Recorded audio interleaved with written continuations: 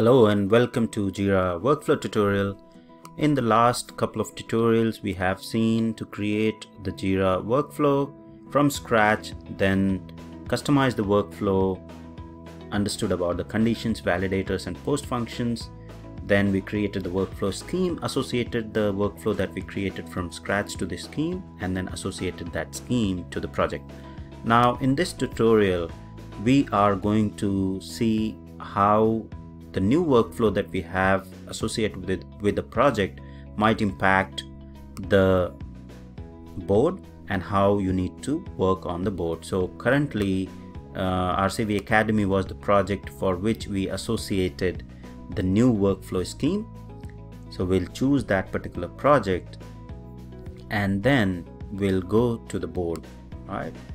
So if you click on the left hand side on the boards, you will see the board won't look, it will be similar board as it was before, but if we go to the board section and click on configure, then we'll see some of the unmapped statuses from the new workflow, right? So if we go to the columns, now here you can see these were some of the already existing column from software simplified workflow, which is unavailable at the moment. You can see software simplified workflow unavailable. This is unable to use the software simplified workflow because we have associated a different workflow to this project.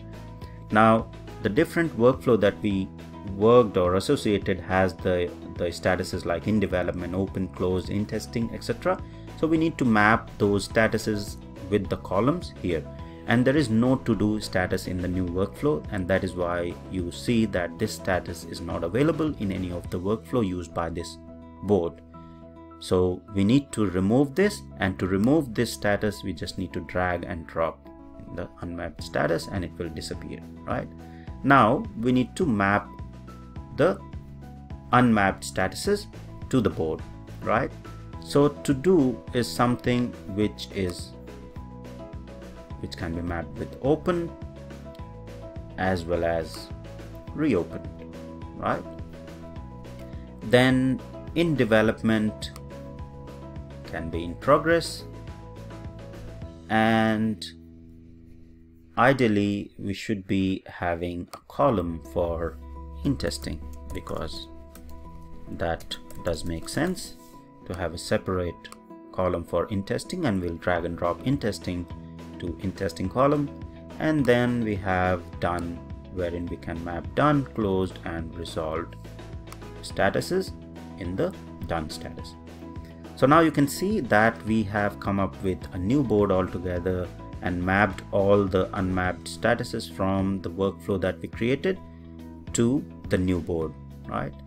So we have created a new column there, and if we go back to the board now,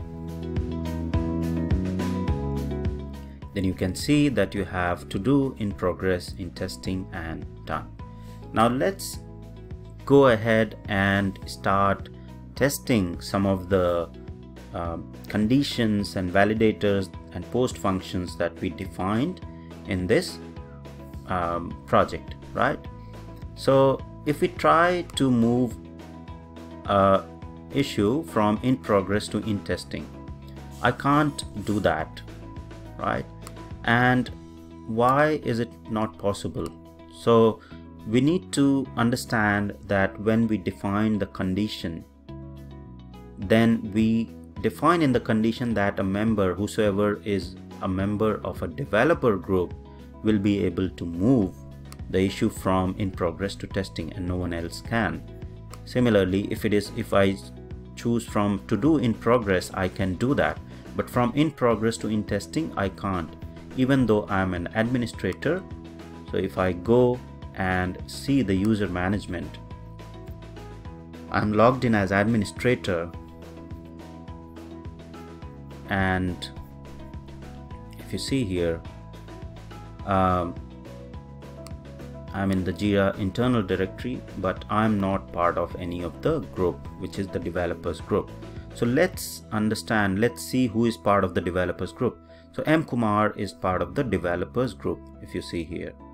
So what we'll do is we'll log in as M. Kumar and then go to the same project and try to move the issue from development to testing and see if M. Kumar can move the issue from one column to other, from development to in testing. So let me log off and I'll log in again.